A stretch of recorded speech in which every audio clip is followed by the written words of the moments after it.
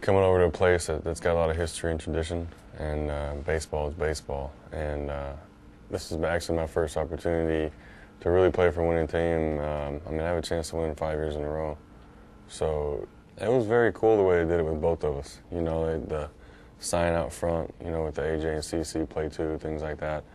And signing that contract, you know, we're sitting there together in our suits right by each other, and we're just kind of look at each other and say, are you serious? Is this real? You know, because everything's first class. Everything's, you know, very nice and very good people to work with, and come in new stadium and new vibe with the team and a new look, basically. You know, they brought the right people in. I'm looking forward to that.